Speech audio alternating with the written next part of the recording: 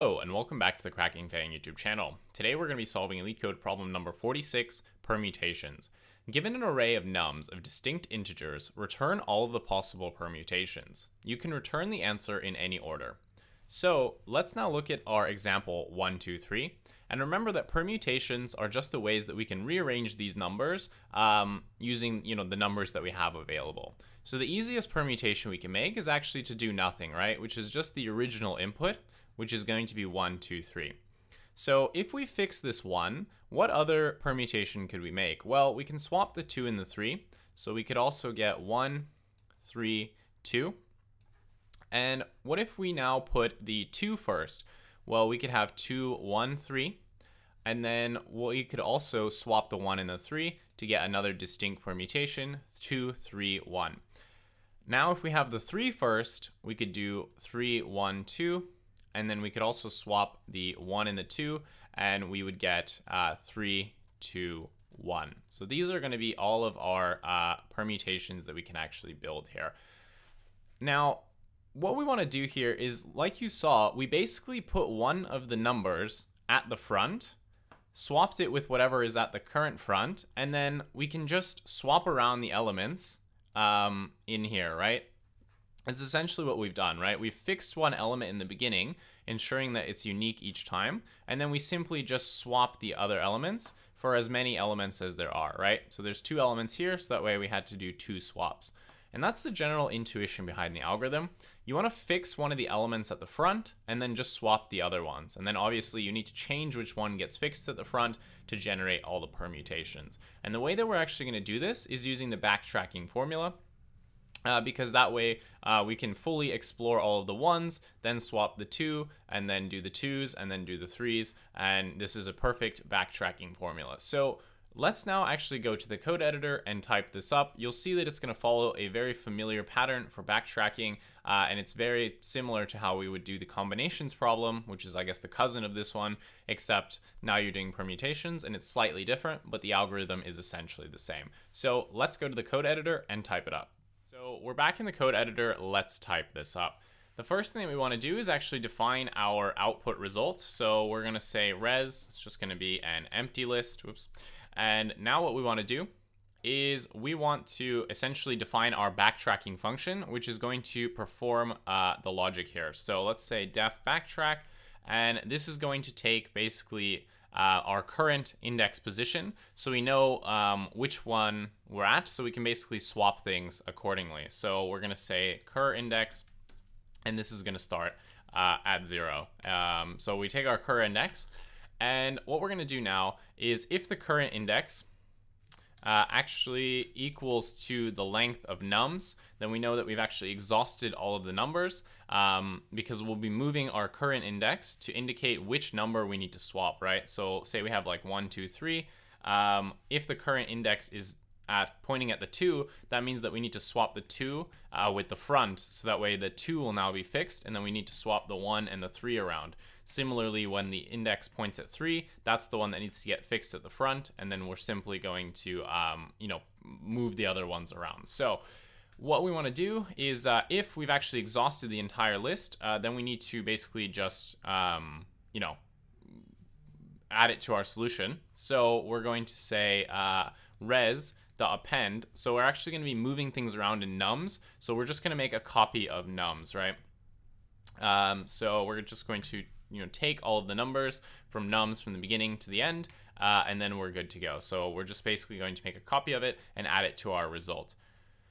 All right, now what we want to do is remember that we need to go through from left to right, from basically current index to the end, and then make all of those swaps. So we're going to say for I in range from the current index to whatever the length of nums is, we want to swap some things around. So we're going to say nums of our current index, and we want to swap it with whatever nums of I is, right? So we're going to be swapping the current index with the other indexes, so that way we can fix current index at the front, and then we're good to go. So we're going to say nums of first, nums of I is going to equal to nums of I and nums of first, right? So these will basically just swap the values at the current, not first, sorry, current index.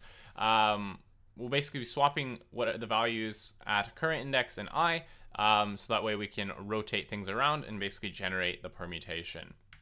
Now that we move things around, we need to call our backtrack function, and remember we need to move our current index up by 1, and once that runs, it will go to completion, at which point, actually we can return here, and then what we want to do is undo the swap that we did, right? So we just need to undo it, because when you do backtracking, typically you make some sort of change to the the order. You fully explore that path with the change, and then you undo it, so that way the next one won't have its orders messed up. So we're going to say nums of the current index. So we basically just want to undo the swap. So we're just going to do the exact swap, and this will undo it, right?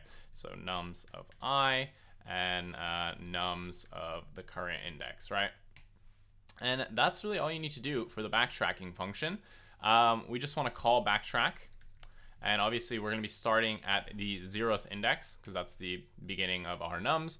And we will call backtrack, at the end of which all we want to do is simply return our results. So let's just make sure we haven't made any silly syntax mistakes here, and run this, and it looks good to go. So let us submit this and accept it. So cool.